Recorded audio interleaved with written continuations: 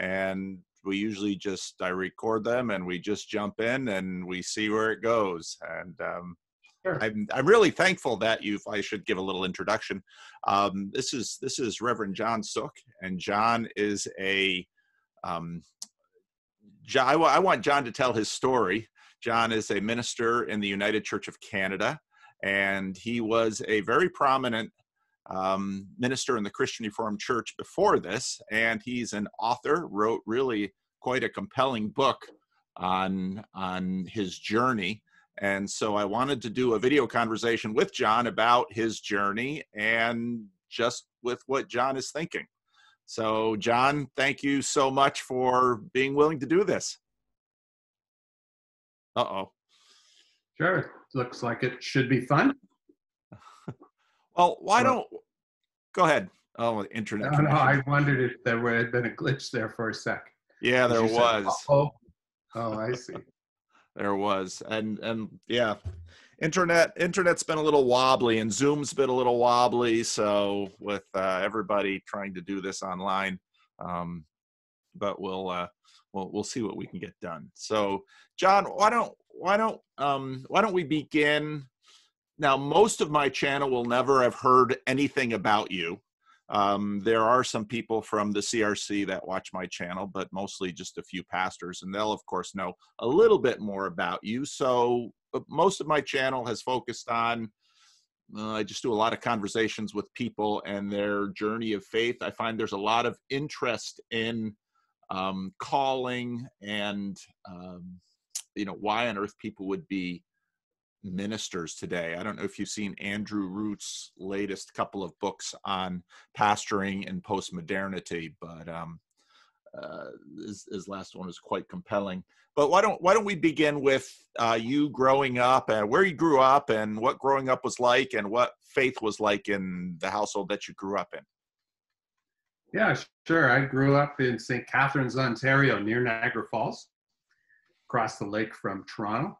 My parents were both immigrants from the Netherlands, engaged in the Netherlands, and my mother moved here following my dad by about a year. So I was born in the mid-50s. We were all Christian Reformed, so my whole dad's family came, and we went to Christian Reformed Church in St. Catharines.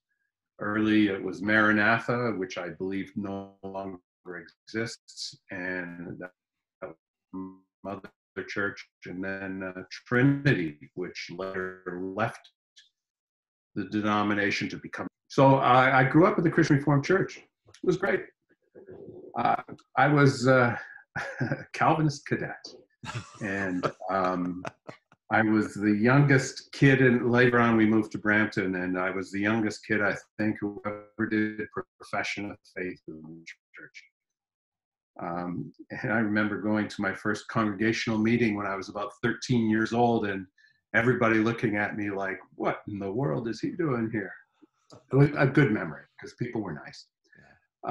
My family was, as a minister, you see all kinds of people, and some are really put together very well and others are not. Some people overcome great tragedies and nevertheless shine for their whole lives. And other people have everything handed to them on a platter, but they can't make anything of it. I was really fortunate to have a family where the love was real, where there were no secrets, where, my dad was a little bit, distant, I would say, but, no one ever doubted his love. You could talk to him when you wanted to. Very, very little to no corporal punishment. 5 kids, we got along for the most part, spaced every 2 years apart, like a good Dutch CRC family should, I suppose. My mom, who, my dad died at a very young age. He was about 54, heart attack, stroke. So that's some 30 some years ago already. But my mom still is alive. She lives in Holland Christian Homes. I'm really close to her. Really concerned during this COVID-19 thing for her living in an independent living situation. She has her own apartment, but so, a really happy family. My dad was a life insurance agent for most of the time I was growing up. But there came a point in 1969 when the entire staff of the Toronto District Christian High School was fired. Or if not fired, they quit in protest because some novel was not allowed to be taught. I think it was Catch-22 or something like that. So when the whole faculty left, they had to hire a new faculty real quick. And my dad had a preaching license, even though he was a life insurance salesperson. And so they hired him to teach business and what we called in those days man in society, which was kind of a world perspective, 9 and 10. And so he was well known as a good preacher long before he became a minister. And teaching at a Christian high school just brought him closer to that. He was pretty easygoing, an early advocate of women office bearers. So, you know, it was a very non-threatening kind of relationship on that side. And my mom was just nurture all the way. Smart, very smart. You could talk with her about big issues, but, you know, she was about nurture. That was job number one. So that was my family. Since those early days, my brother, who was a year and a half actually younger than I, died of ALS. It was about 8 years ago or so, 10 years ago now. And so I spent a good 6 months full-time and 6 months part-time looking after him. That was a very transformative kind of situation. I was between jobs. He lived out in Kelowna, so I'd fly out for 3 weeks and then fly home to Toronto. Kelowna's in British Columbia. One of my sisters would take over for a week, and then for the last 6 months, we just shared it out. That was a powerful influence. He was a really conservative evangelical type, not culturally conservative, but conservative biblically and stuff, especially as he approached death. I have 3 sisters who are still living. One's a lawyer, one's a hospital administrator, and one is, human resources administrator. So that's my family. I am the only one of my siblings who still goes to church. I would say that my 3 sisters have Christian convictions, but church has been irrelevant to the experiences they were having in life, not helpful. And so they weren't going to invest in it at a certain point, even though they had been elders and deacons and Christian school board members and all that, they've all drifted away. And that's maybe where I would have gone too if I had not been a minister. So that's a little bit about my background. I have good memories. I have good memories of growing up in my family, and I'm still close to my family of origin. Well, you know, I've continued to follow your blog. I don't know if you know this, but I believe you owned a house on Prince Street in Grand Rapids, and myself and a couple of friends rented the apartment downstairs from you for a few years back when I would have been starting seminary in those days, I suspect. But yeah, actually, I had sold the house by that time to Phil Weaver. Okay. I think. Okay. And, yeah, that rings a bell. We lived in it. Yeah. That rings a bell. But it was my house, yeah. Well, and I've been following, especially after you wrote your book, because, you know, I knew you were editor of the Banner and had done a missionary stint. But and then, you know, I really got interested after you wrote your book, and I've been following your blog. And one of the things that I really respect about you is that, you know, as you talk about your sisters, I mean, that story is not an unusual story by any means. And that's been an area of interest of mine. And one of the things that I really respect about you and the decisions that you've made is that so my father was a Christian Reformed minister his whole life, 36 years in Paterson, New Jersey. retired in Whitensville, Massachusetts. And I remember, and then just kept doing ministry the way he always had, except there were a few things he didn't have to do anymore, and did interim pastoring. And so, well up into his 70s. And I asked him once, I said, Dad, do you ever get tired of it? And he said, our connection is going to go in and off. Don't worry about it. We'll see what the recording ends up like. He said, I love it more than ever.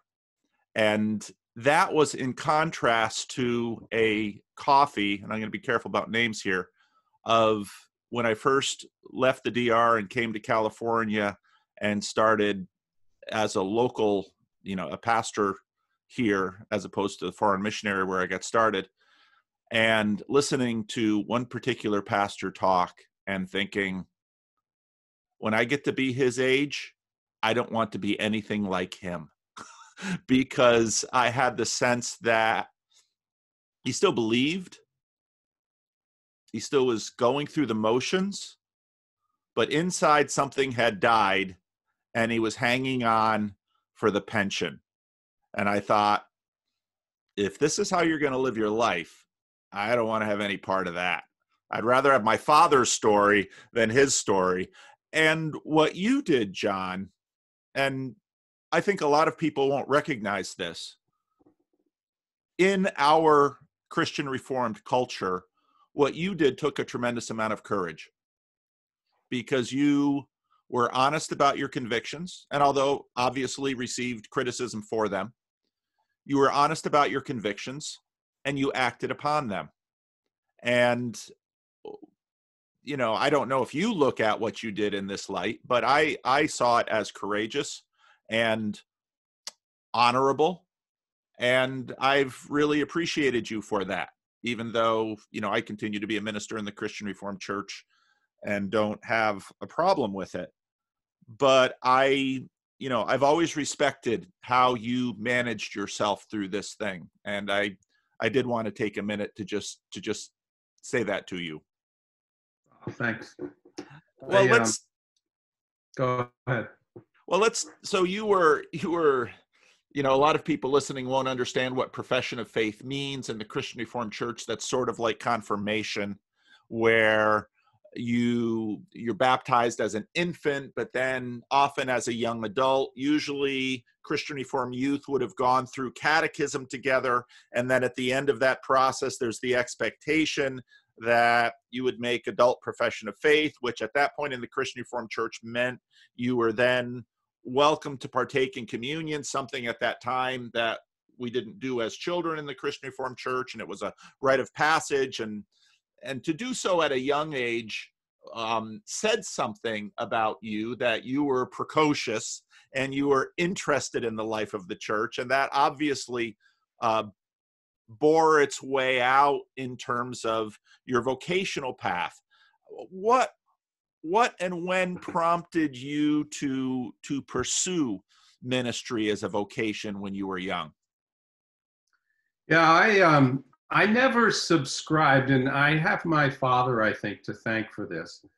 I never subscribed to the theory that a minister has a call that's any different than anyone else's. My dad used to, being a good kite in the Christian Reformed Church for a certain 120-year-old leader now. But being a good Kuyperian meant that, every person's work was hopefully their calling. And my dad said, look, you can be a teacher, you can be a life insurance salesperson, you can be a minister, or you can be a mother or father at home. It doesn't matter, whatever, just make sure that to the degree you do some accords with your desire, do something that's fascinating and interesting. That's your calling. What makes your heart joyful, as more than one commentator has said. So for me, going into the ministry wasn't a voice from heaven. It was me saying, hey, I'm a pretty good talker. I love studying. I have a deep love for the church. I get along with people. I'm a low conflict sort of person. I'm not going to cause great waves anywhere I go. I think the ministry is good for me. And it helped that my father, without cracking the whip, nevertheless often nudged me in that direction. So that when I had finally decided that, no, I'm not going to be a minister, and I did a couple of years of high school teaching, I woke up one morning and I said, you know what? I think I'd rather be a minister and go back to school. Going back to school actually was one of the attractions of being a minister. I just love reading, studying. And so seminary was other graduate studies for my PhD. It's the studying too, but the study was top of the list. Okay. So my call to ministry, there was nothing mystical about it. It was the right match between my gifts, avocations, and that's what I believed at that time God was calling me to. Well, To find that match, that is. So you did your undergraduate work, and you first became a teacher. Yeah, I did 2 years of high school English teaching. Okay. It was more because I graduated from Calvin and English major. What do? You know, so I just wrote a bunch of schools and said, hey, you know, I'm an English major. Do you have an English teaching job? I didn't have a teaching certificate or anything. Found a school that was willing to have me, and worked out great. I enjoyed teaching a great deal. I still do. And perhaps one of my biggest regrets about my career is that, I mean, it's complicated, but that I didn't settle on a teaching career at a point when I could have. Okay. Okay. So you went to Calvin Seminary? Yeah. And how were those years for you? It was great. I wasn't racked by doubt, and I had a lot of fun being on the left side of things. And let's be honest, we all, you know, if we've thought about it, we take some pleasure in being the person who we are. And I was always a little bit out of the box. And the seminary gave me room for that, for the most part. Yeah. I had a hard time with the languages. I did in university already, but got by okay.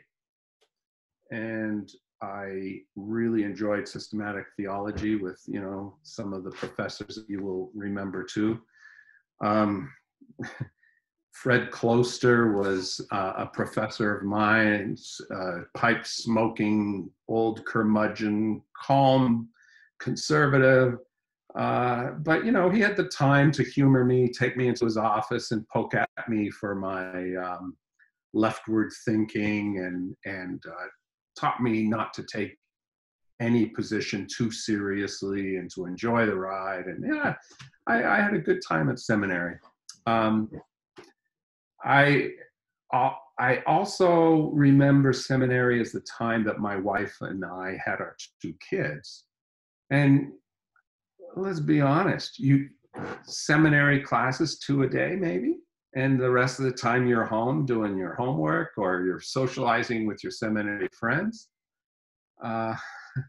What a great way to start a family. So flexible, so much studying you can do at night when everybody's in bed, but be available during the day when, you know, kids are awake and interested in what's going on. I love the seminary. The last year of seminary, I was on the Calvin Center for Christian Scholarship as a student fellow, and we studied creation and cosmogony with Howard Van Til and Clarence Meninga and John Steck. It was fantastic to be so closely supervised and to participate in the actual ongoing discussion about what was then a really important issue. I loved it. No classes to speak of, just you know, a never-ending coffee clutch over these big issues for a whole year. It was great. Wow. Yeah. Yeah. That sounds terrific. so you got out of seminary. How did the calling process go? Where did you go? What was it like starting out then now in a church? Or did you go to a church your first call out? Yeah, I went to Redeemer Christian Reformed Church in Sarnia. I'll never forget that because I went there to preach on call, and the guy who had me over for the evening, I slept overnight, was the chair of the calling committee. And the first thing he said to me when I sat down in his living room was, "Well, I know you're preaching on call, but as the chair of the calling committee, I have decided you're too young." So, so that's how it turned out. And I left and I thought, okay, where am I going to preach next? What's the next opportunity? And someone else called me back and said that um, you know, I had a job, so that was great. That the first day I was on the job, came to me, and he went on to say, "Listen, we are going to do everything we have to do over these next 4 years as a congregation. We're going to do whatever it takes to give you a wonderful experience." And they did that.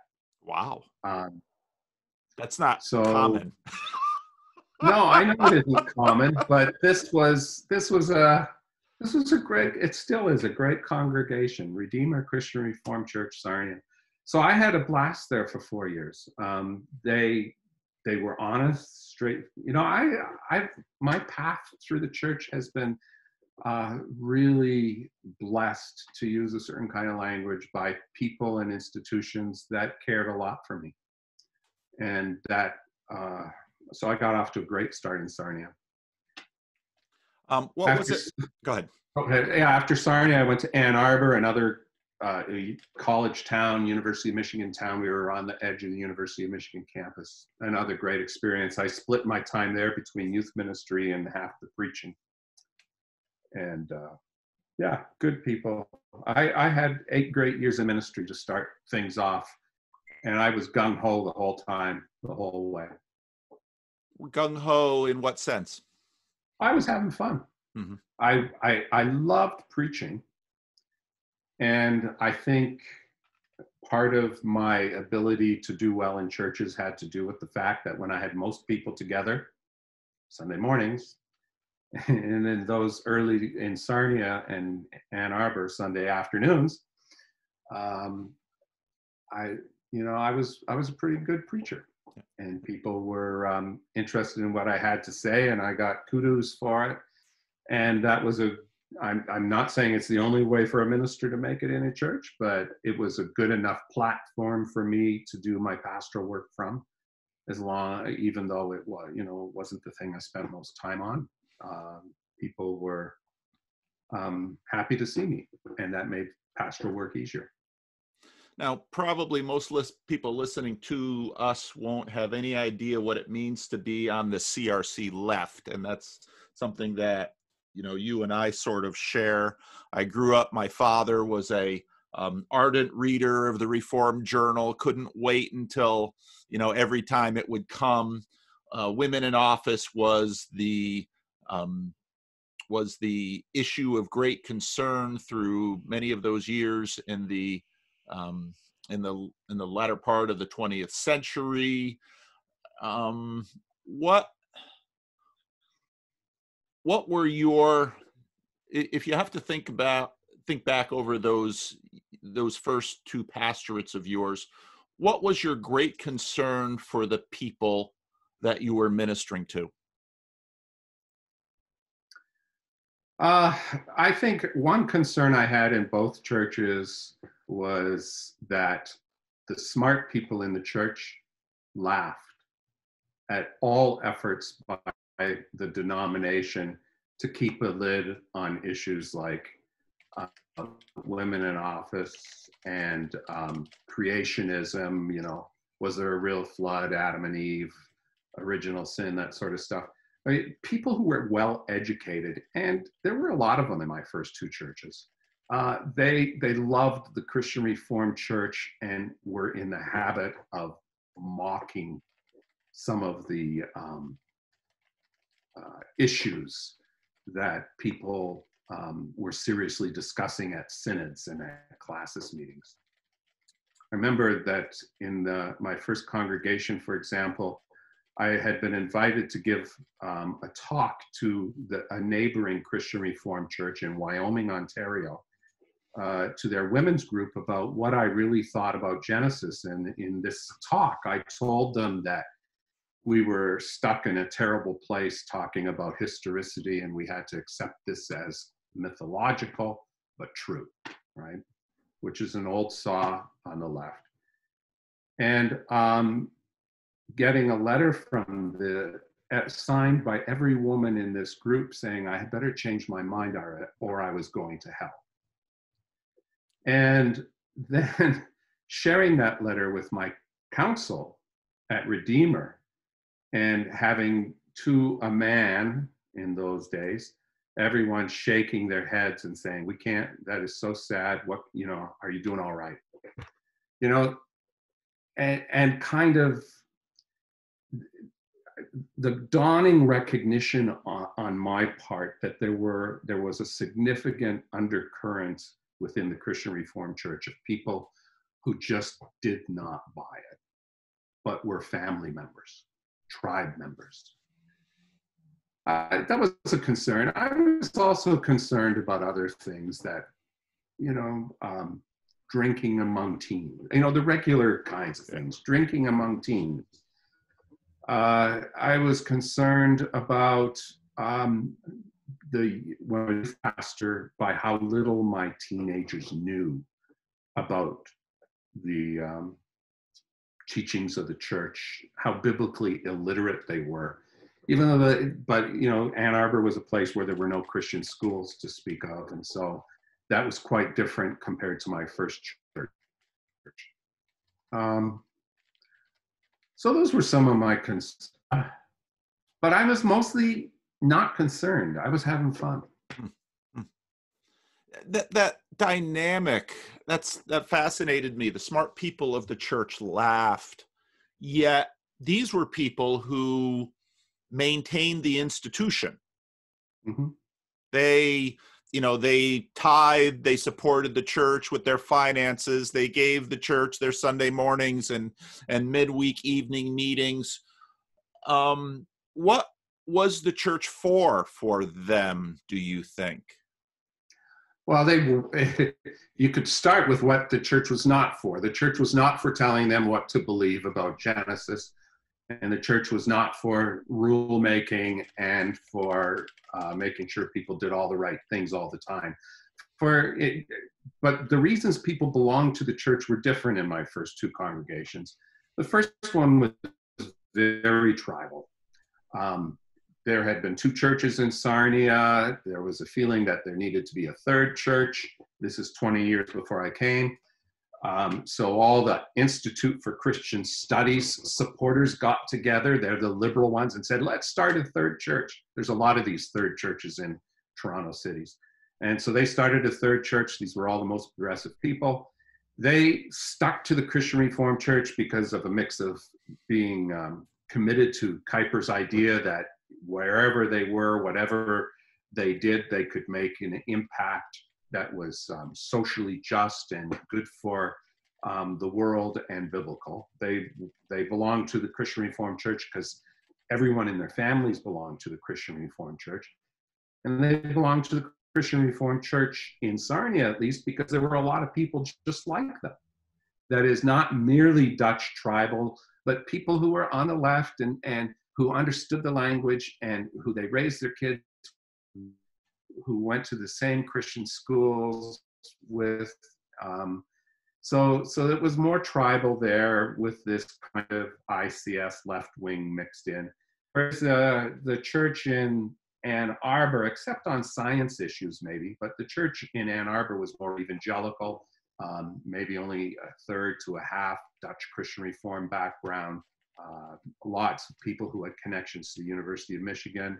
And for them, I think they belonged to the church because they had grown up Christian, and Ann Arbor Christian Reformed Church was a modern church that had good choir, good preaching, good worship, good location, and really nice people. Like one of the biggest differences between my Canadian and American experiences was the experiencing firsthand, not the closed kind of Dutch, straight talking in your face, this is how it is, take it or leave it, but this kind of hyper politeness and kindness and embracing of others. And I loved it, you know, quite frankly. So they were different churches in that way. But again, both churches were remarkable for embracing and being kind to their pastors. And it helped me get a really good start in the ministry. Why did you leave Ann Arbor? Because I was hired as the next editor for The Banner, which is a magazine of the denomination I was part of. In those days, it had maybe 30,000 weekly subscribers who paid. By the time I left, it was closer to 100,000 monthly subscribers who received the magazine as a service from the denomination. So they called me up one day out of the blue. I couldn't believe it. They said, well, you've written some interesting articles. You've published some sermons. You won an award for Harper and Rowe's best sermon. Would you like to be the banner editor? I was up against someone who was well known in the denomination, who was a highly esteemed minister. His name was Carl Zylstra, who would have done a great job at the magazine. I don't know if he was the president of Dordt College at that time or not, or if that came later, but he was an all-round great, solid kind of guy who had his PhD. He was in homiletics, I believe. And so I went into the interview kind of with my hands in my pocket, and I shrugged my shoulders and said, this will be fun, without any expectation of getting the job. So they said, well, what would you do if you became banner editor? How would you change the magazine?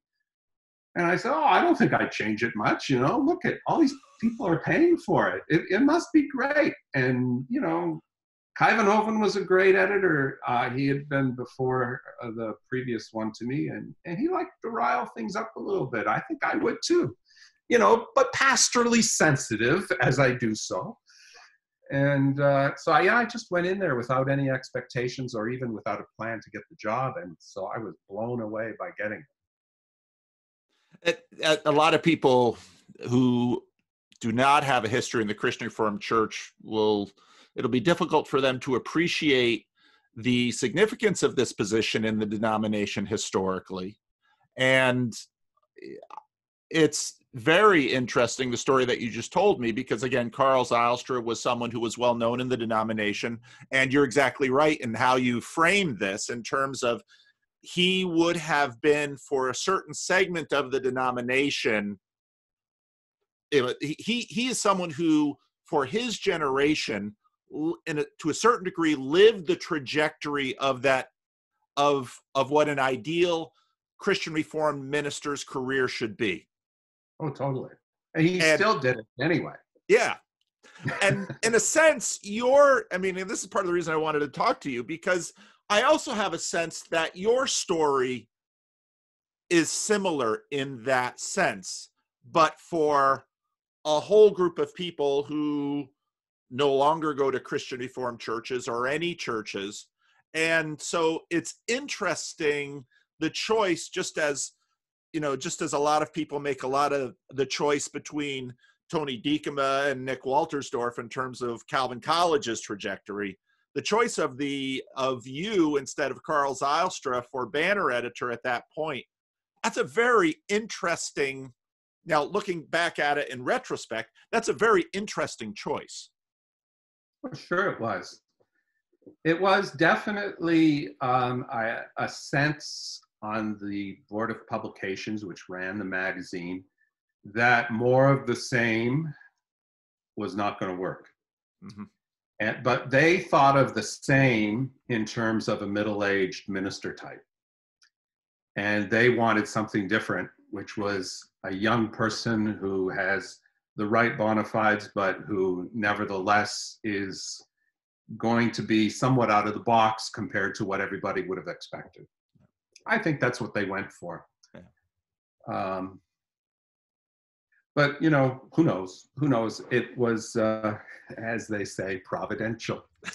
And I landed at the Banner. What did you learn being Banner editor? I learned a lot of things. I learned how diverse the Christian Reformed Church is. People have no idea.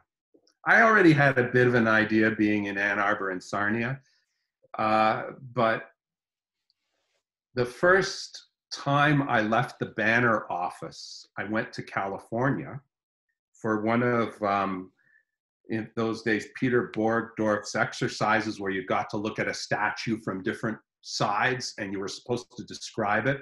And so in that way, we were supposed to see that perspective really mattered and that people could have different perspectives, but look at the same matter. Mm-hmm. Well, I didn't say anything, but some guy pulled me aside afterwards and he said, "What did you think of that?" And I said, "Oh, it was great." And he actually pulled me up by my shirt and pushed me against the wall and started yelling at me about how this was a total disaster for the CRC, so much so that someone had to walk by and get me released. This was all before I got 10 words in edgewise with a smile. Wow. Now that's an extreme sort of example, right? But, you know, from the Midwest farmers to the German Reformed to the Canadian Kuyperians to the Canadians who got dragged into the CRC because it was a tribe and didn't know anything about the Bible. We had a bunch of those in Sarnia. People who ended up in the CRC because landmen grabbed them off the trains when they immigrated from Holland and put them in a housing place where they were all Christian Reformed people. To you know, the academic elite in Grand Rapids, the denominational elite that is, or the urban outlier CRCs in places like Kansas City or Ann Arbor or New York, or who are still in the CRC somehow but have followed their own path in terms of their personal spirituality, well-to-do and not well-to-do. All of us wishing we had more African Americans or Navajos in the church and making excuses for why we didn't. But actually, they really wanted it. They just couldn't do what was asked of them. Yeah. You know, it's such, like, how is this a denomination? Theologically, not really. Theologically, in the sense that we have ancient placeholders that we all nod at and smile about, and some of us actually even take seriously. The confessions or the traditions. But mostly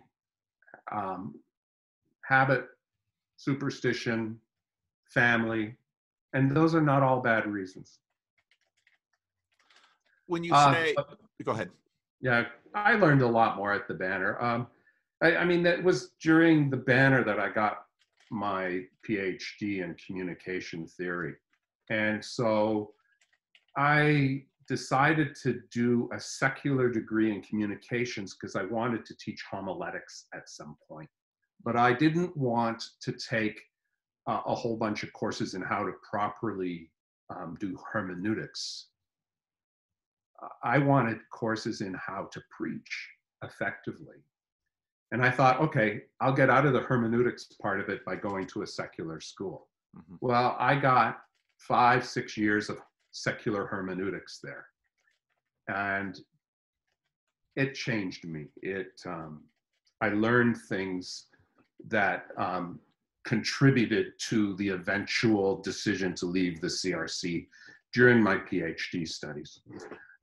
That, for me at that time, it was really exciting and positive. And when friends ask me what was your saddest day in the ministry, I'll often say the day I had my last PhD seminar class.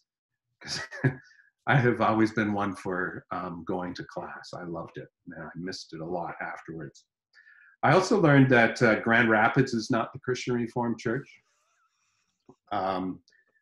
People think that that's in part because it's a city and they're all into themselves and they're into 2850. But it's the rest of the Christian Reformed Church is in Grand Rapids. The northern part of the city, Holland, Michigan. But the denominational building, that's not the same as the rest of the CRC in terms of the convictions and history and stories of the people who work there. And they affect each other and they change each other in ways that you don't get changed if you're living in Holland or if you're living in Muskegon or someplace, or in Sarnia for that matter. I think things came to a head for me at the Banner near the end of my tenure there, when First Toronto Christian Reformed Church was trying to come out of the closet about the gay issue. And the minister there was my best friend, Nick Overdoom. And so we had talked about this off and on for years. I knew he was under incredibly difficult personal pressure, both in the sense that, this was a hard thing for him pastorally to lead his church through, but also in the sense of, say, a Howard Vandertil who was chased out of the church just by meanness and anger at the fact that he had a different view. And so then it became clear to me that an editorial needed to be written about that situation, but I knew I couldn't do it. And it was one of the hardest things I did in my career, to go to Nick and say, look, nobody hired me at the Banner to be a loose cannon. And I can't go there and say, we need to make room for you. I need to ask someone else to write an editorial about your situation. So I think that was John Veenster, who was the head of the Canadian CRC at the time. And he wrote a very pacific, very beautiful, for his convictions, editorial. But, I just came home and I said, I can't do this much longer. Like, I can't pretend. It really became clear to me that there was a part of my job where I was pretending.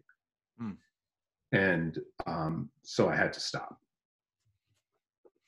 Well, that when I tell the story of sitting down and listening to that CRC pastor, it was exactly that duplicity that I heard in this individual, and I thought, I never want to be that person. And so you left the Banner, and where did you go and why? So I actually didn't have that many job opportunities after the Banner. I had finished my PhD about 3 or 4 years earlier and had at that time explored leaving the Banner. I had some really good opportunities to become a professor in secular schools teaching communication theory. One was Louisiana State, I remember. There were a couple schools out in the Midwest. But I felt as if I had made an obligation, that I had an obligation with the Banner, especially since they had so generously supported my PhD studies, to stay for the 10 years that I had promised. So when that was up, my secular teaching opportunities, because I hadn't been publishing and I'd been out of, they had also dried up. So I took a teaching position at Asian Theological Seminary in homiletics. It was an adventure. It was an opportunity to be out of the limelight and to do a rather simple but interesting job, just to teach the mechanics of preaching, which is what I had really wanted to do. I didn't fit in the Philippines at all, because the evangelicalism that the CRC had connected to there was, just a whole different world than I was used to. Fortunately, the faculty at the seminary I taught at, which was a mix of Asian and Western professors, was way more open-minded than the churches that they were serving. So there was a refuge there among some friends where I could, have ongoing discussions. After I had been there for just 2 or 3 years, I also found that I wasn't dealing very well with the anxiety of just living in Manila. Yeah.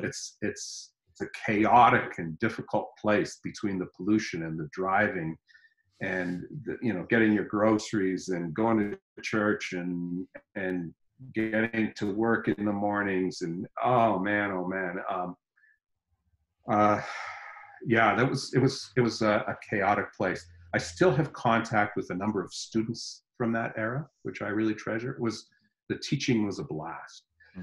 But then even the teaching was kind of silly, because I kept pointing my students to Filipino ways of telling the story as a means of breaking them away from the 3-point style of Western preaching that they had been taught before.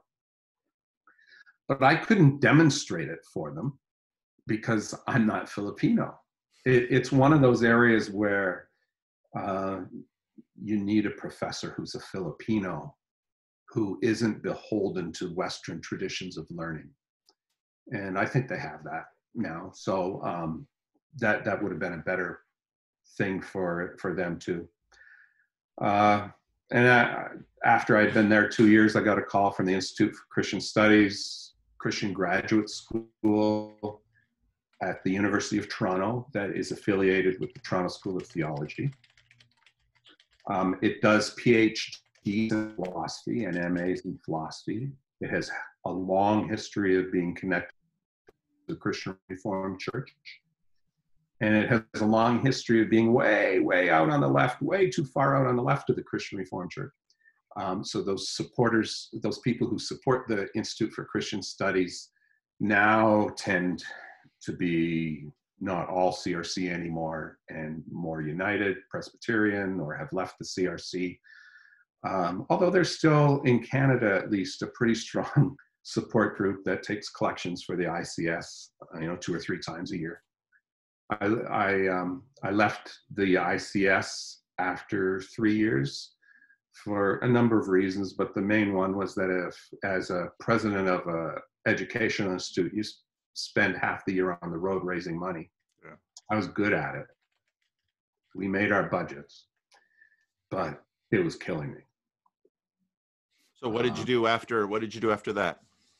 I thought, okay, I'm going to give one more shot. I always enjoy pastoring. I'll try that again. So after I told the ICS that I was leaving, churches that were advertising for ministers, and I said, I'd love to talk to you about your position. You just have to know ahead of time that I will promote the view that gays ought to be included in the full life of the church. I will promote that denominationally and locally. And I will not get all uptight about creation or evolution, because those things just, creation never happened and evolution did. So all the churches got back to me, said, no, we're not doing that. But one little country church, Coburg, Ontario, said, hey,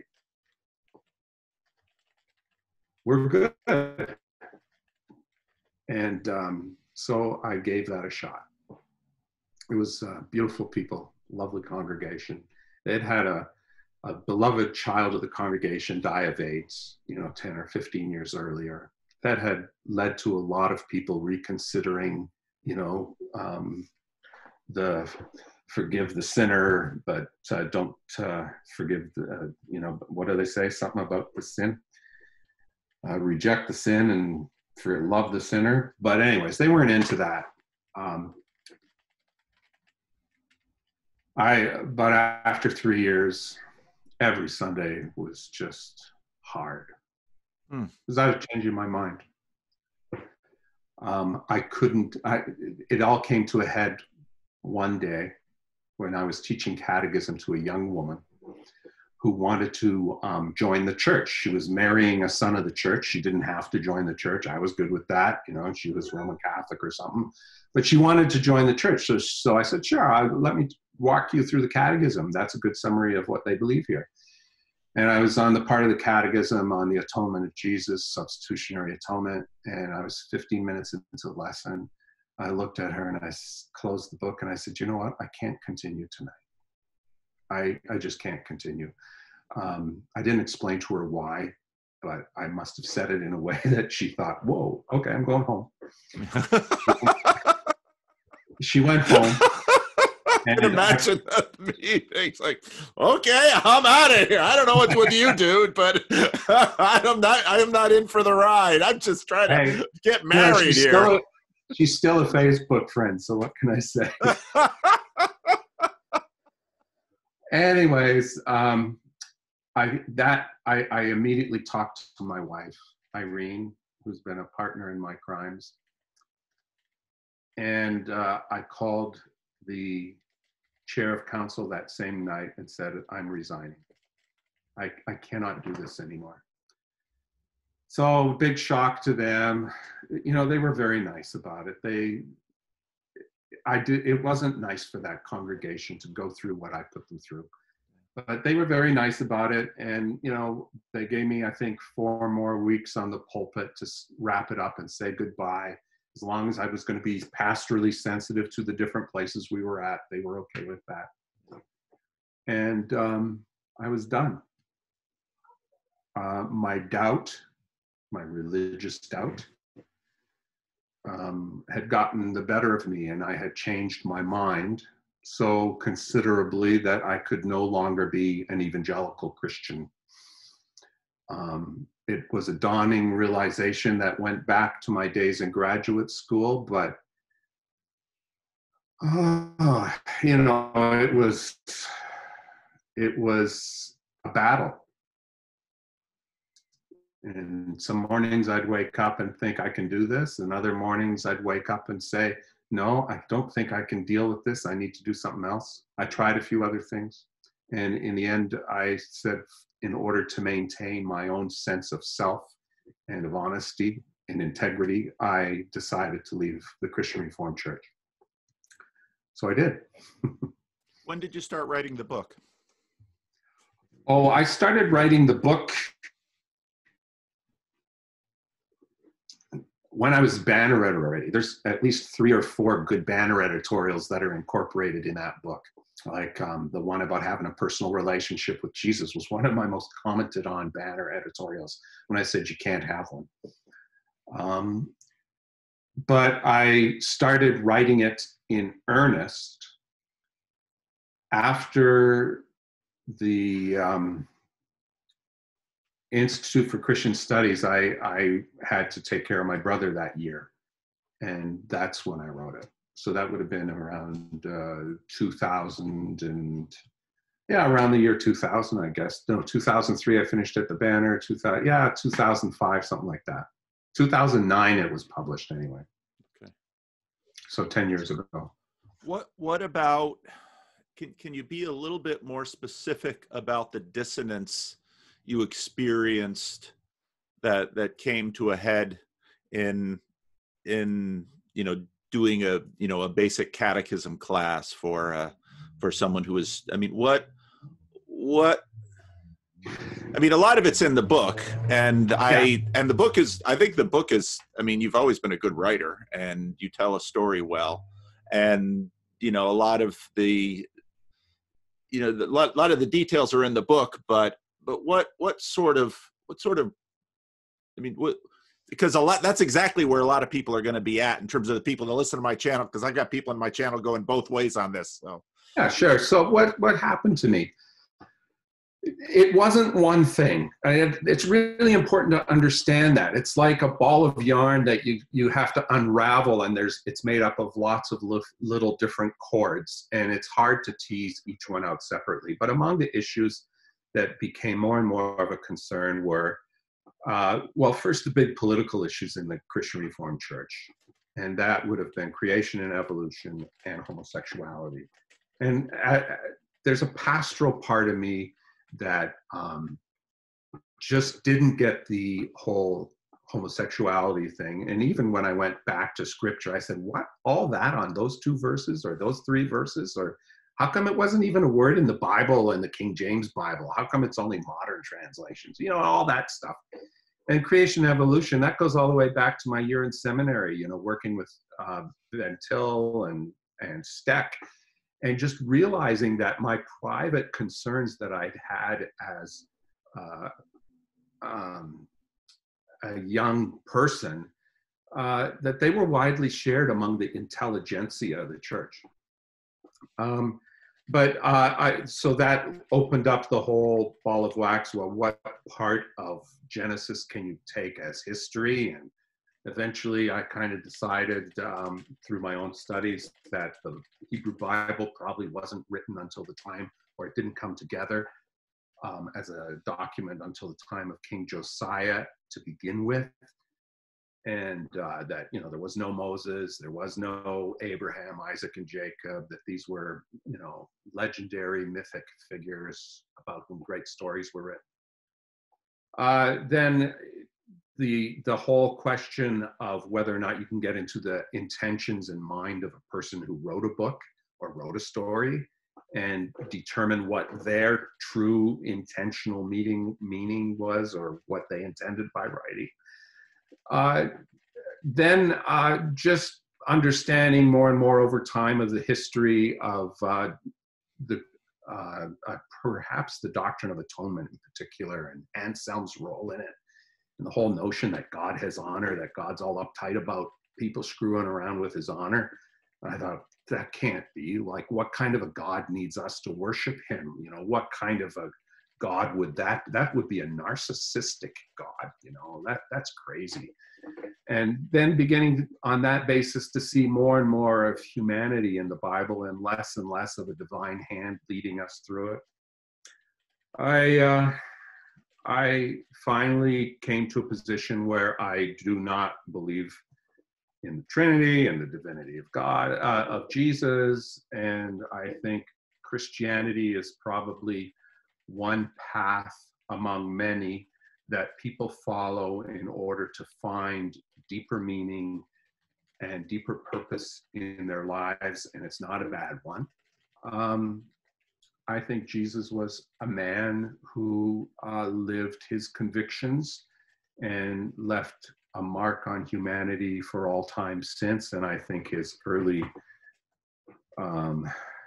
the storytellers about Jesus made more of it than Jesus would have, and on and on and on. There's many things I'm sure of. I saw an essay that you wrote somewhere about how doubt infects everything. And yeah, you know, I'm really convicted about certain things. I'm convicted about evolutionary theory, kind of like I'm convicted about the theory of gravity. You know, it's not something to have doubts about. I'm convicted of the importance of human rights for people who are on the margins of society, whether they're racialized or whether they're sexualized as gay or trans or whatever. I'm deeply convicted that such people need to have the same opportunities and live the same full life that other people have. And I see the basis for such convictions in Scripture. As a dawning realization of members of the early church. I'm deeply convicted about things like democracy, the importance of family, of not hitting your kids. I'm deeply convicted by the power of good storytelling. I'm convicted by the fact that some sort of free enterprise is the best way for humans to figure out how to live in such massive numbers here on this planet Earth. I'm convicted about climate change. What I'm not convicted about, what I doubt, is the story I was told about the Bible and that I grew up believing.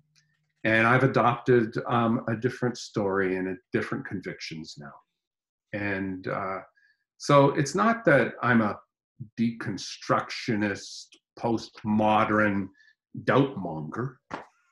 It's that I've changed my mind, but I still got a mind. I still have convictions. I still see some things as being incredibly true, incredibly important, incredibly worth suffering and dying for.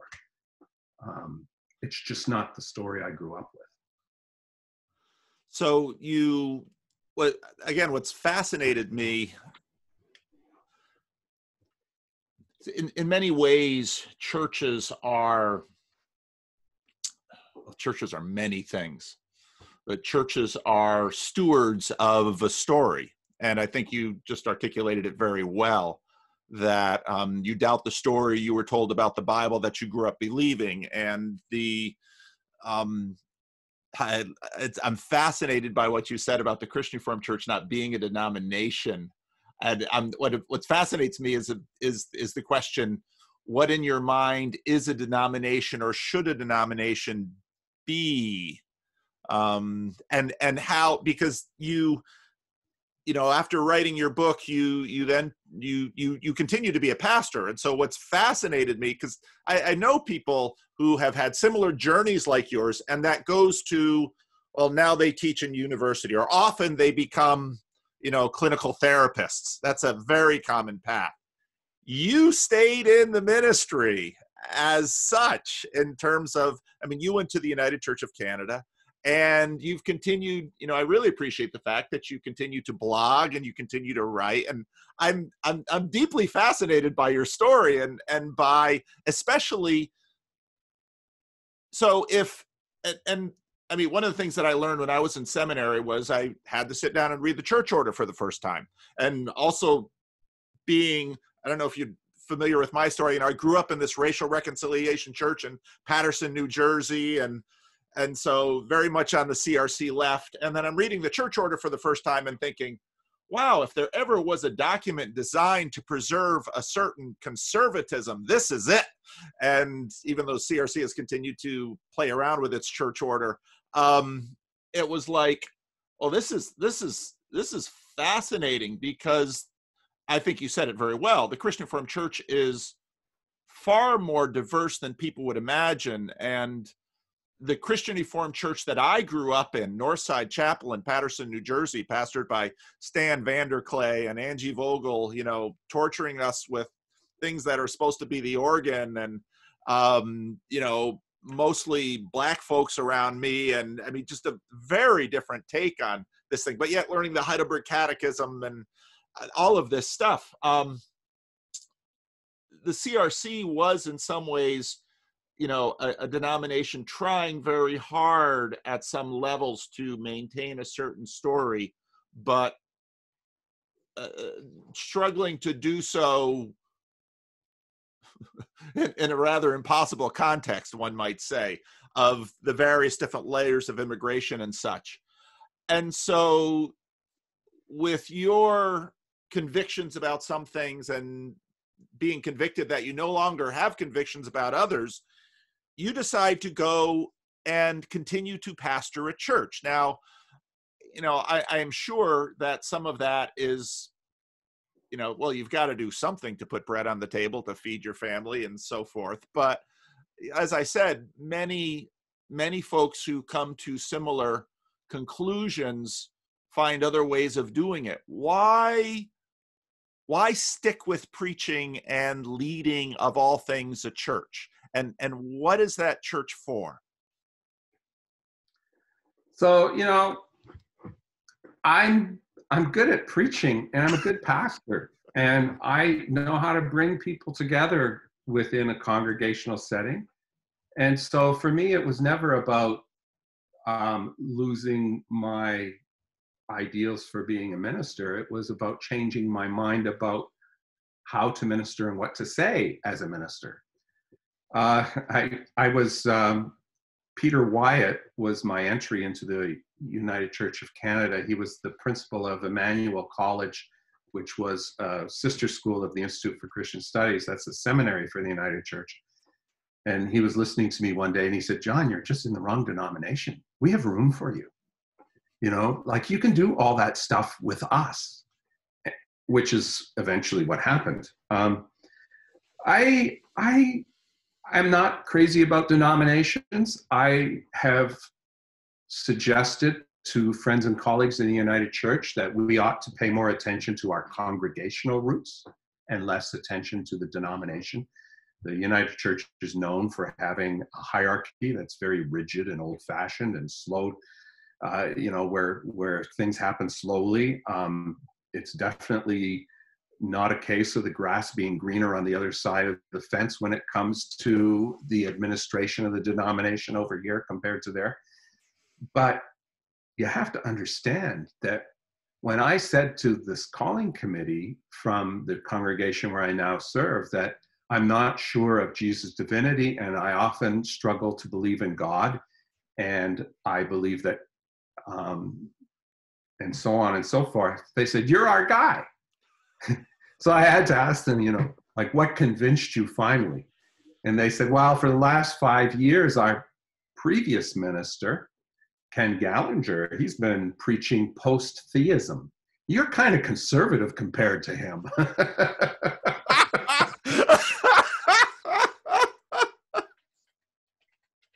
So, but, I say that with a great deal of appreciation for Ken Gallinger.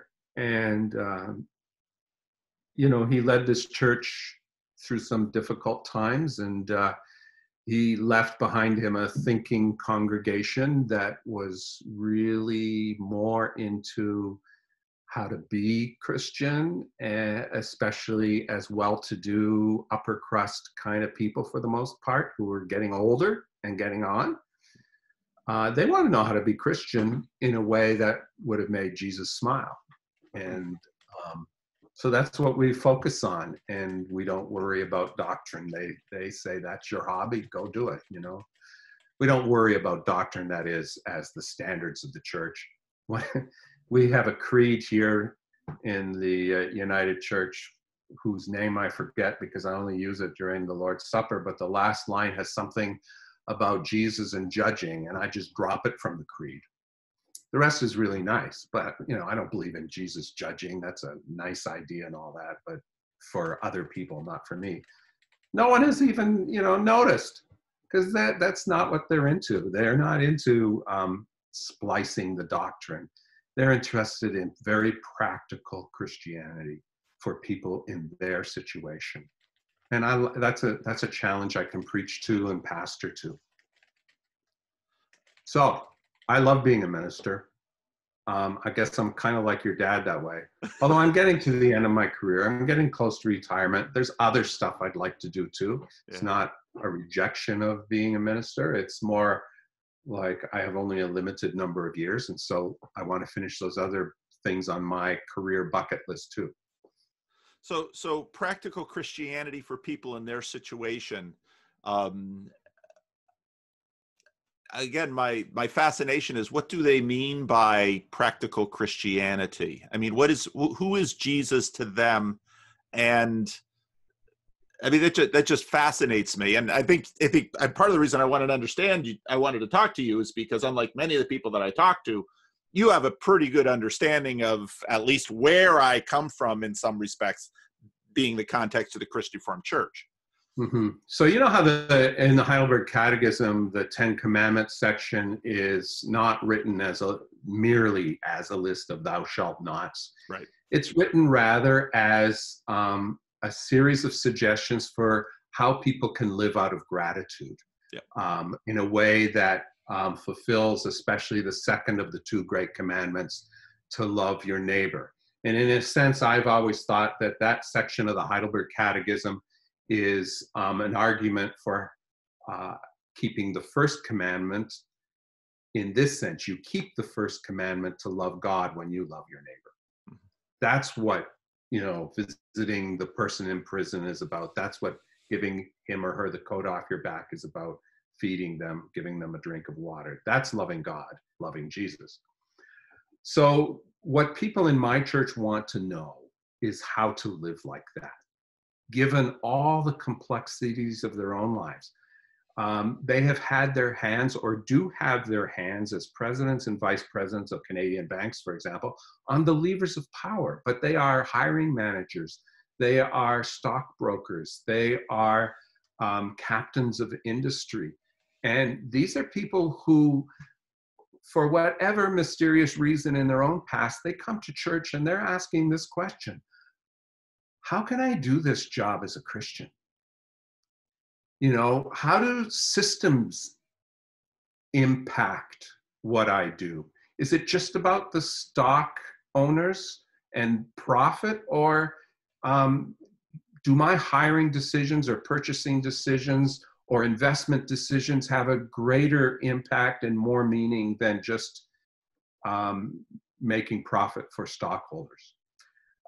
They want to know how to live out of gratitude for the opportunity to live, for the opportunity to experience love, for the opportunity to make a difference for someone else. And what Jesus is for them and what he is for me is a person in the ancient past who, one of the first people, not the only one, but one of the first people and his followers to get it, that it's about the neighbor, and it's about living in gratitude, and it's about making life good for yourself by being good to everyone else, about that deeper sense of accomplishment and joy that living such a life is.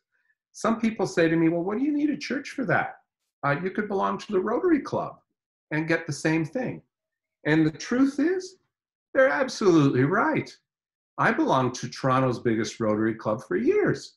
And, you know, we opened with a secular prayer, kind of like what I do now. And we had committees for outreach, and we had a sermon, a talk and we did it over a meal, communion. And sure, what I do looks a lot like the Rotary Club.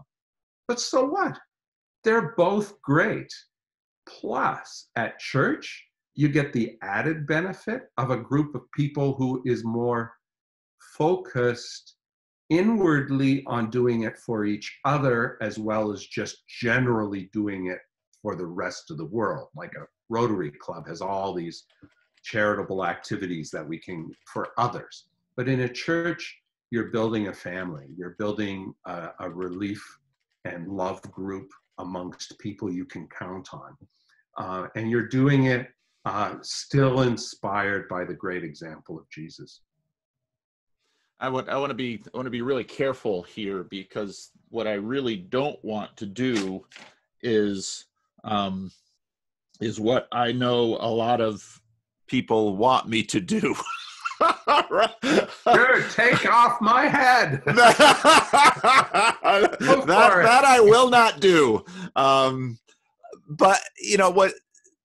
And see, I have to ask this question, but people are going to hear this question like, oh, conservative churches have a bright and shining future, whereas the vestiges of the liberal mainline are sinking like a stone.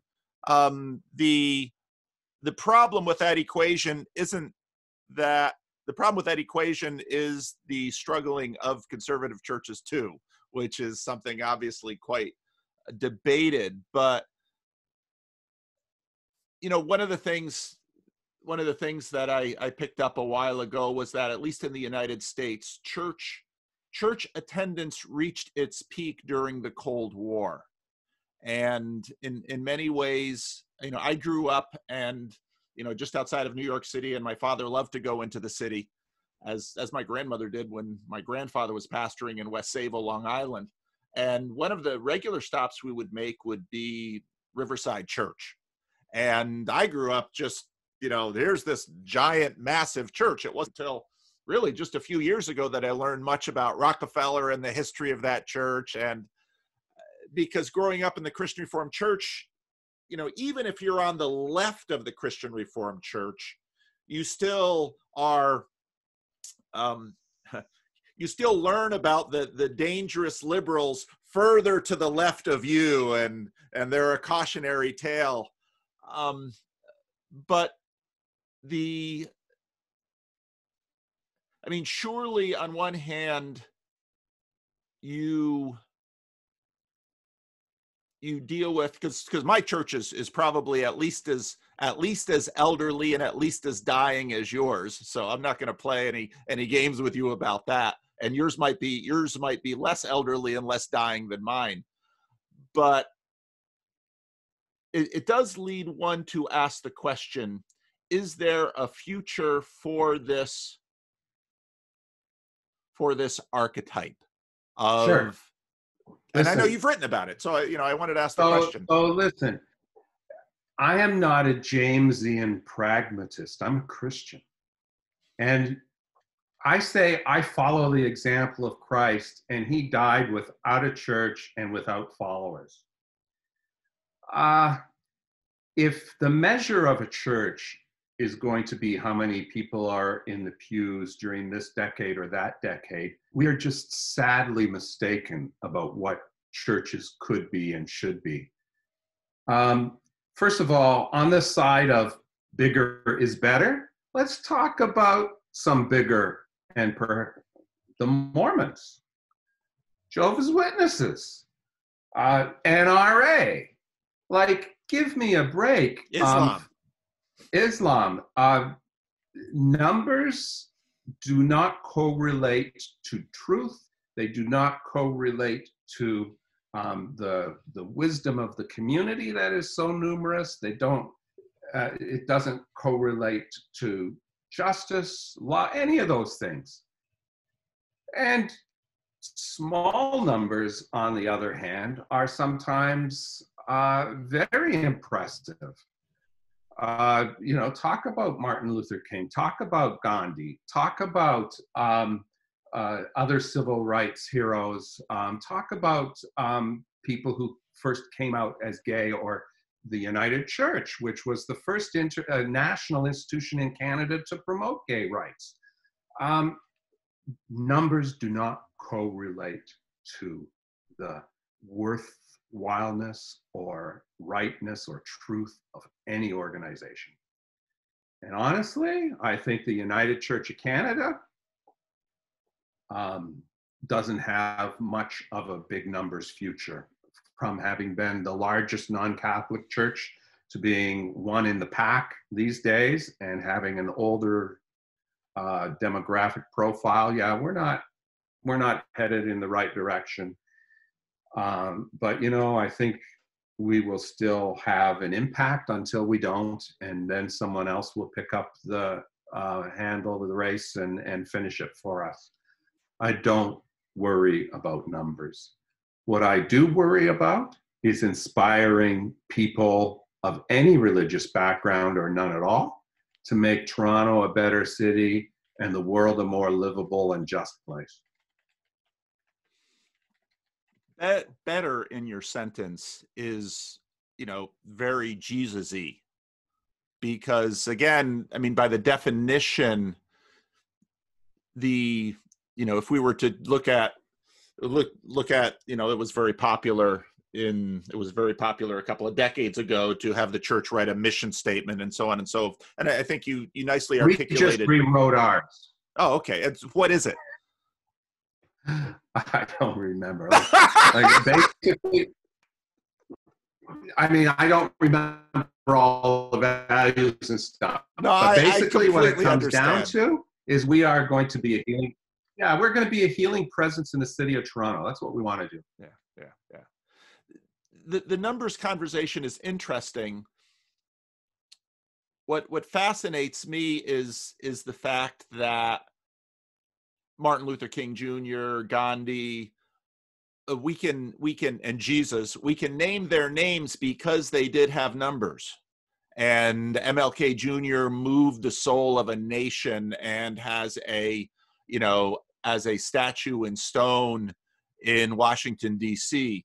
Gandhi, moved the soul of many millions of people and has a name for that. Both of whom have very interesting tidbits about their profiles.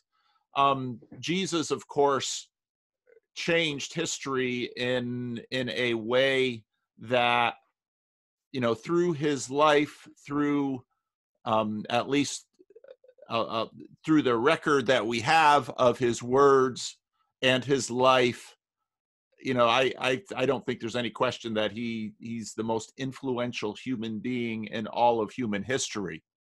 Maybe Confucius.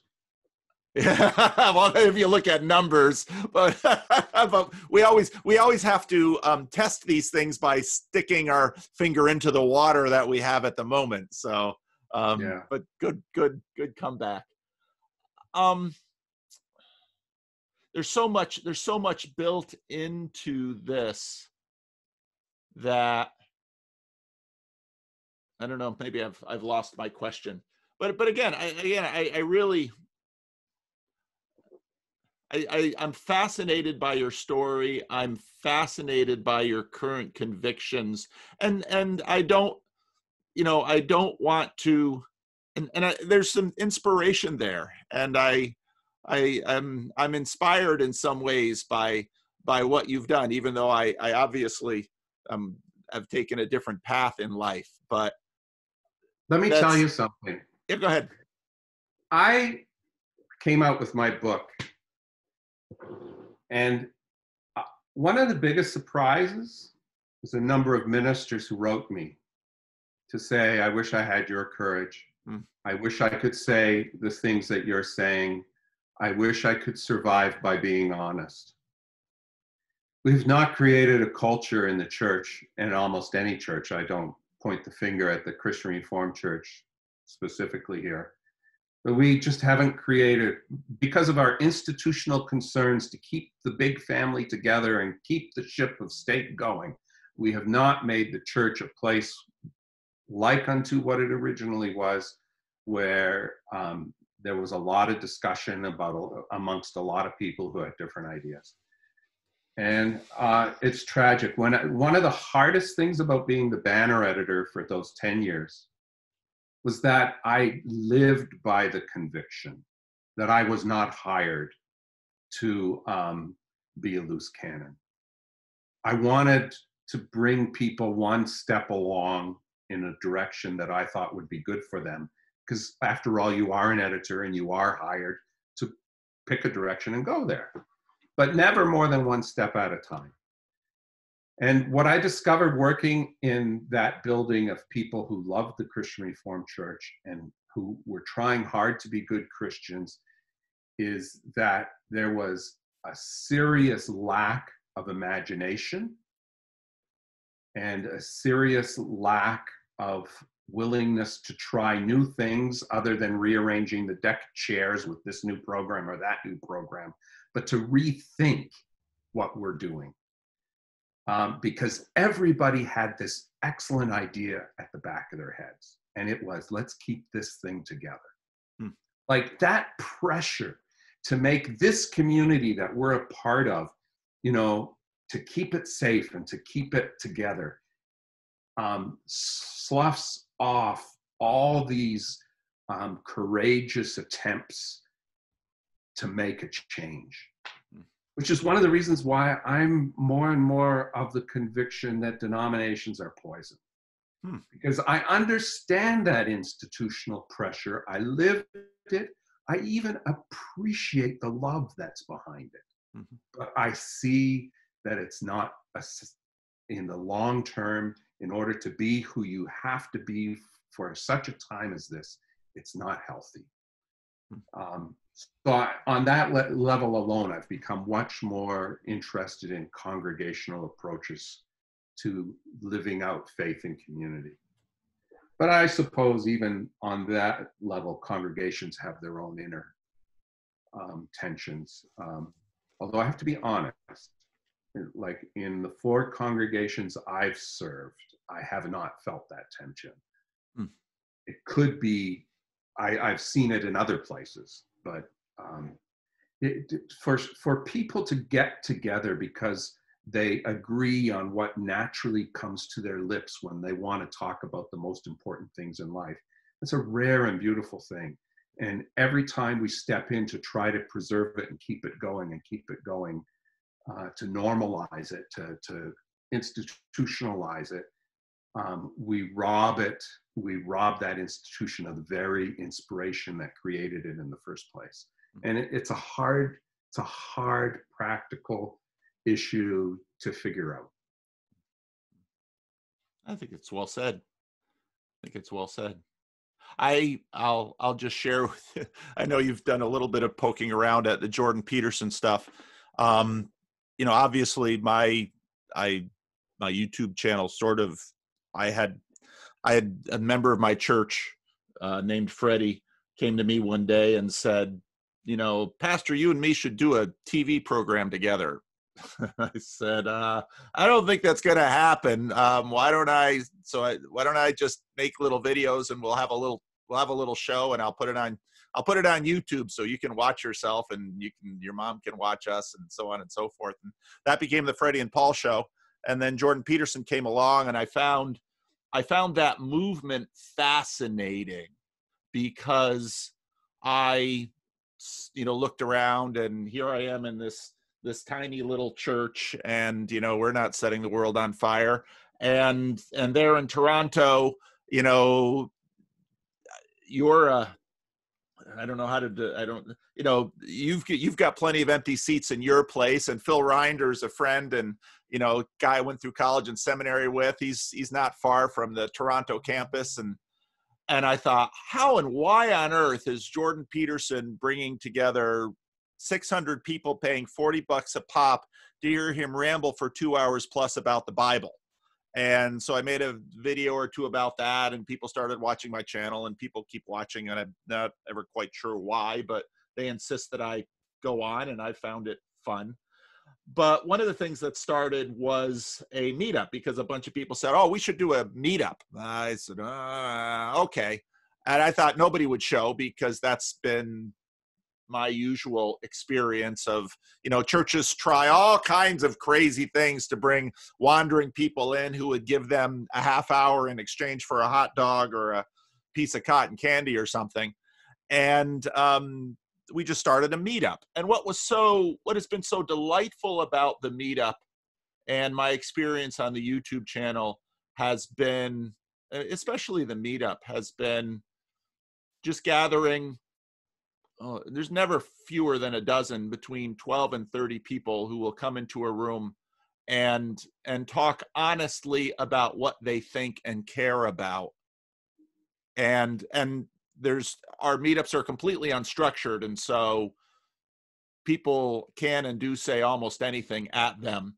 The vast majority of the people are not Christians, and I found that to be a really delightful experience in ministry. And something similar to what you just articulated is that I'd had tremendous difficulty engendering in the church. I always wanted small groups in the church to be a place where people could say just about anything, as long as they were sincere and it was spoken in good faith. And that started, and that was dramatic and inspiring. And so I've always had, some fascinations about what an institution, if that's the right word, what it would be to at least have people be able to be honest. And again, I think that's probably deeply part of what I've found inspiring and endearing about your story, is that you had the courage to be honest, and it has cost you, but you did it anyway. And it sounds like in some ways you've been blessed by it. Yeah, Jordan Peterson's interesting. Why can he fill a stadium and no one else can? I mean, Jordan Peterson could in large measure, because as a tenured professor, he could make a lot of noise safely. He could rant and rail and say the most outrageous things in the university context, and no one could do anything about it. And that, he took advantage of that big time. And he's not saying anything that's radically different that you can't find in, Marcus Aurelius or some other place like that. But, ministers are not paid to exercise that kind of freedom within their institutional settings. We do something at our church that's called Soul Table, that's on Sunday nights. It's for people of all faiths or no faith. We start with a meal. We have only secular music. We do TEDx type talks with people from any faiths or no faith about issues that matter to Toronto and that have to do with finding meaning in life. So we like to hear multiple perspectives and invite multiple perspectives. We've had some success with it. And so, you know, yeah.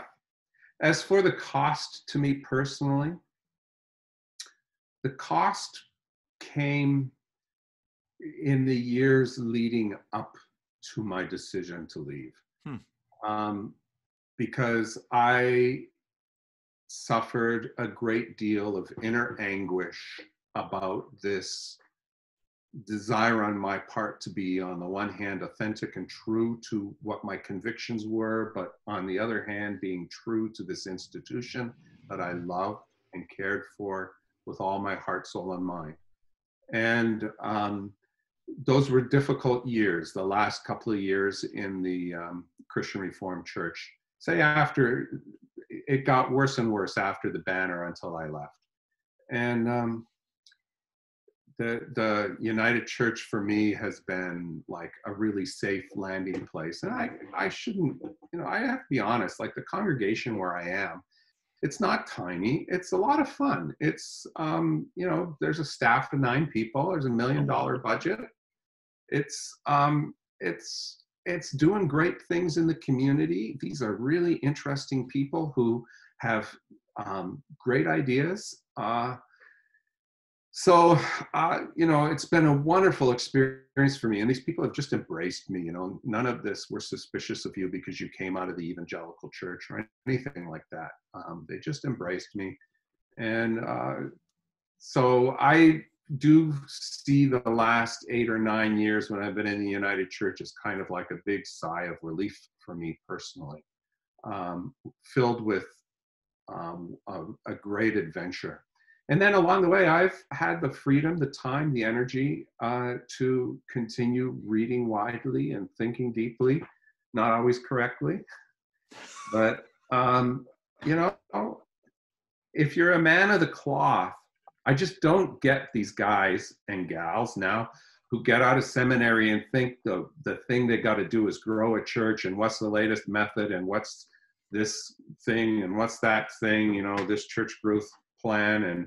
And like, I'm interested in that on the side, especially because I'm very interested in preaching as an oral activity and how we can make that work in a post-literate society.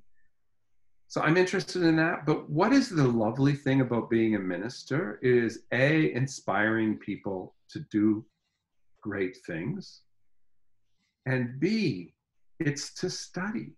I mean, you're paid to think deeply and to share what you're thinking about with these people who care. Yeah. Lovely.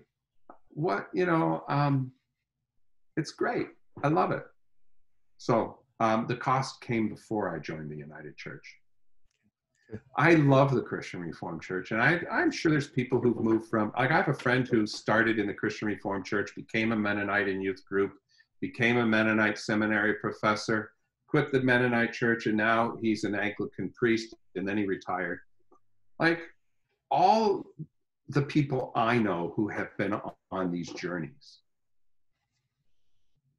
they don't journey because they're mad at the group they're with.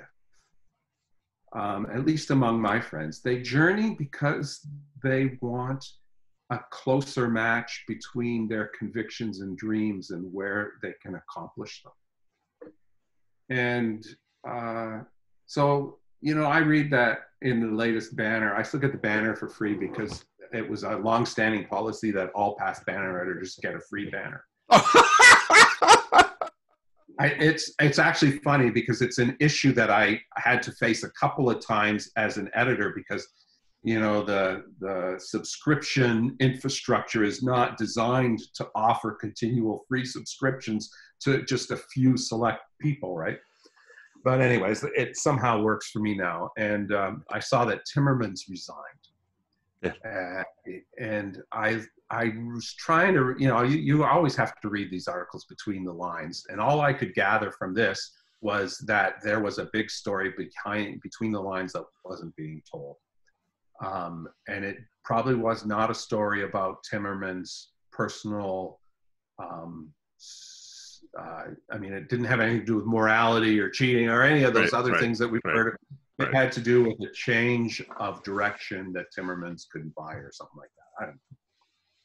And I just felt bad for Timmermans because I've been there, you know, like I know what it's like to believe something and to want something and to work for something with people that you love and then have to say goodbye. Yeah. That's a terrible thing. I still love the Christian Reformed Church. They piss me off all the time. I read, you know, the banner or synodical reports and I just want to throw it in the garbage. Like I can get, like I have that freedom now, right? The constraints are gone. But I, you know, I'm still feel like I'm a part of the family. I feel like I'm like my sisters or must have felt when they stopped going to church and, you know, my parents were not crazy about that, right? Yeah. Like, sure, you're still part of the family, but it's a little bit different now. Yeah. And that's how I feel with respect to the Christian Reformed Church. I feel like I'm there's a blood relationship, a blood thicker than water relationship that I can't get rid of. But, you know, I've really drifted far away. Yeah. Yeah. Well, well, do you have anything you want to ask me? Well, why isn't your church growing? I have no I'm idea. always interested in that. I've been here 22 years. Have you been there too long? That's probably it. If I'd leave, they'd find a better pastor. Well, not better, but someone more suited to their relation, their place in time, their geographical location. I mean, you got a lot of other interests. Don't people kind of hit you over the head with, hey, you got to grow our church? What's all this internet stuff? No. Well, they're excited because people do visit because of the internet stuff. And, you know, very few stick.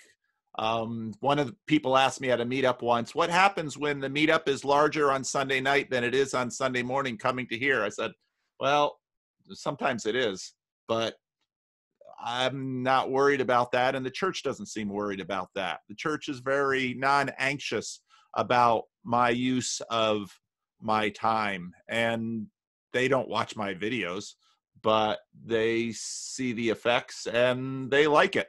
So I go on. Good. So why is your church so small? I mean, let's leave aside any ministerial questions because obviously I was actually pulling your leg there more than anything else. But why are you you're a good evangelical church, in a Reformed tradition. With this, you know, world-changing perspective of Kuyper, or if you don't like that, the doctrinalist perspective, or if you don't like that, piety. Like you got a couple of bows in a couple of arrows in your quiver. Like, what's the problem? This church, it's you know, I think about this. I think about this often. Obviously, because, you know, my livelihood in some ways is dependent upon it. It's a very unique church in that it is probably the most diverse small group of people I have ever seen. You've got people here who are very well educated and people here who are completely illiterate. You've got ethnically, it's extremely diverse. There's not one thing that people can sort of, oh, this is the way to gather this group of people. I don't know. A lot of it is, you know, we're in a bad area of town and you got to kind of step over homeless people to get in.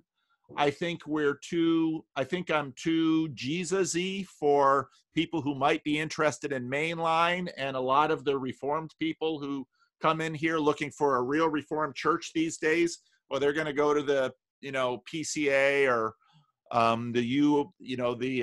the Reformed Church of the U.S., the Ruckus Church. We just don't fit in any of the things that you could gather a group of people. And so I'm a misfit person, and this is the land of misfit toys. And I don't know how we've managed to stay open this long, but we're Yeah, still well, here. just remember what I said about numbers. You know, it's not about how big or small you are. But I mean, you know, in my congregation too, on good Sundays, we have 120, you know, leading up to Christmas, leading up to Easter. Of course, no one now, although we're doing something every day online. That's interesting. We're getting more people online than we do in our worship. Yeah. Like, people are lonely and they're signing up for Bible studies and meditation time and two sermons on Sunday and in big numbers.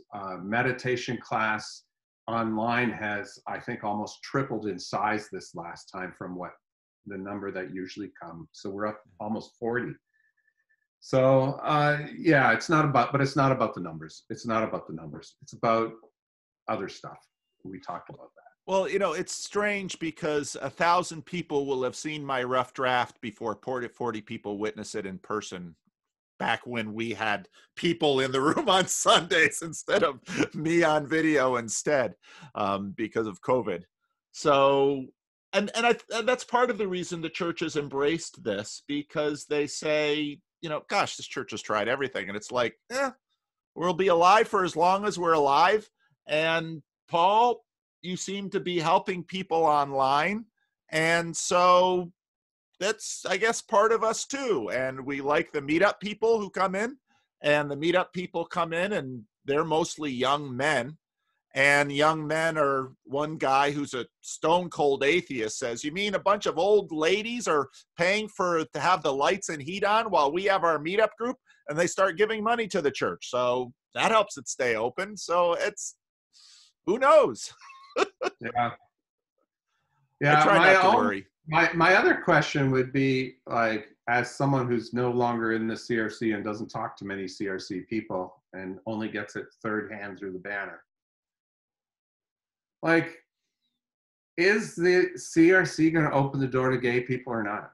Like, no. I just can't imagine how it is going to survive, at least in Canada, without, like, all the people I know in the CRC just shake their heads and say, yeah, I can't believe we're still in the dark ages. But of course, maybe the CRC, I know of USA and Canada might split. I don't know if by nationality is something that the CRC will be able to maintain, for one thing. Yeah, I sense that there was a little bit of that behind the Timmermans thing. Yeah. So that's one issue. But I think, you know, I've been watching the RCA quite closely, and because of a bunch of a few projects that the CRC had been doing that I kept getting, before I did the videos things, I kept getting hired to lead.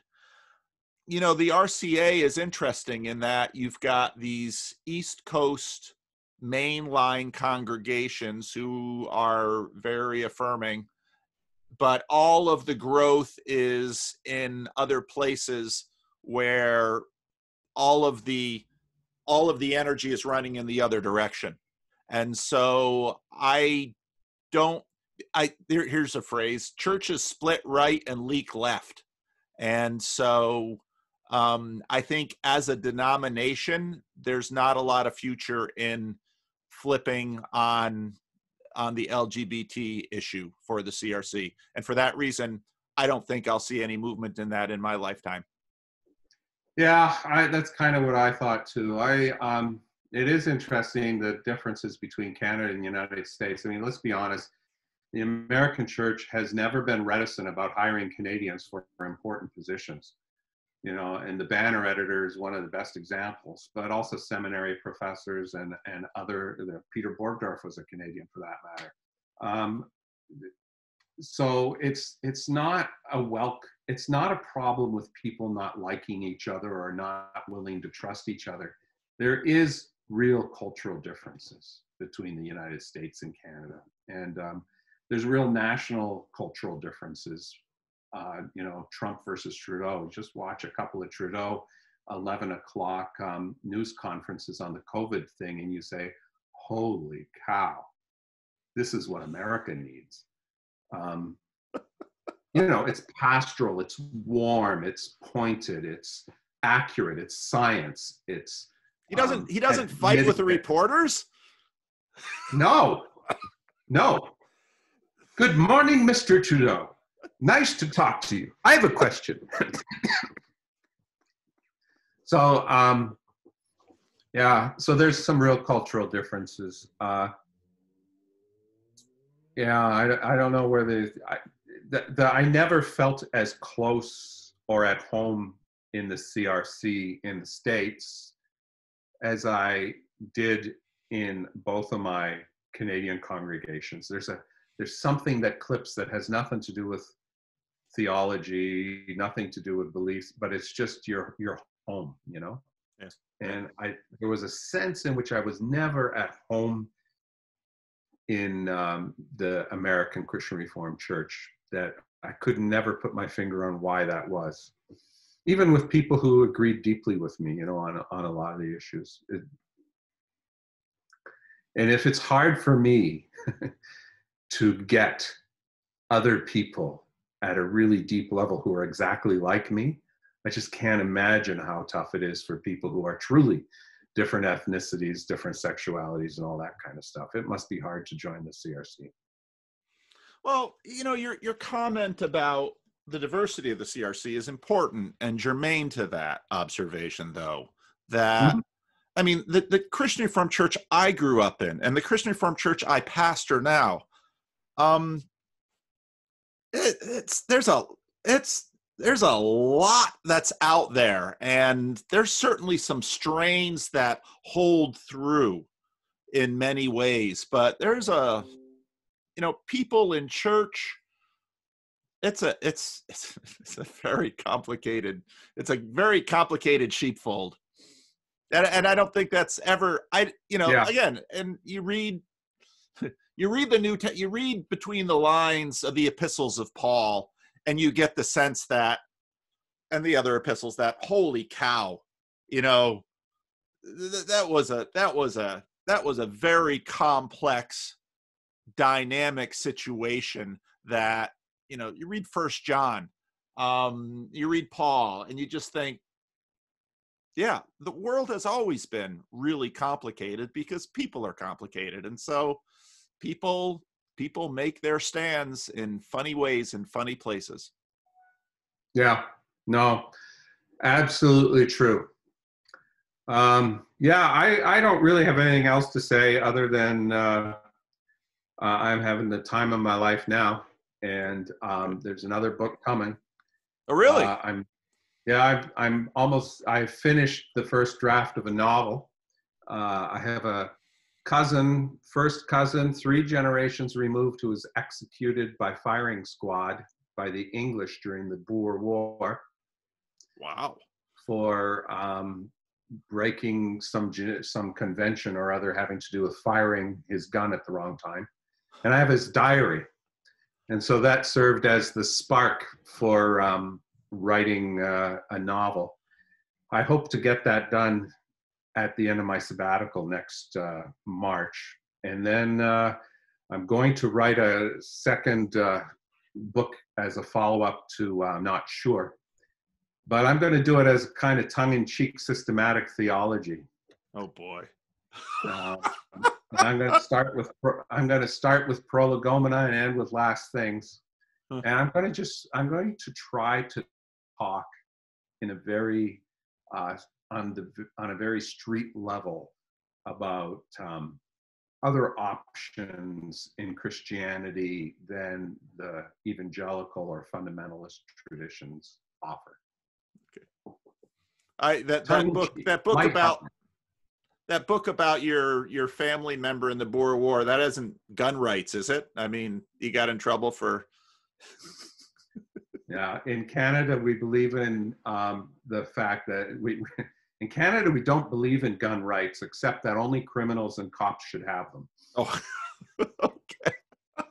Well, John, I want to say thank you, because you gave me a couple hours of your time and of your life, and I you know, what I wanted to do in this is what I feel I've gotten, because I just wanted to hear you talk, and I wanted to have a higher resolution view of your story and your thinking, because again, I mean, your story it fascinates me. I hope one of your book projects at some point will be a memoir, because I think and your first book is to a degree, but but you're a good writer and you're a good thinker, and there's a reason people come and listen to you.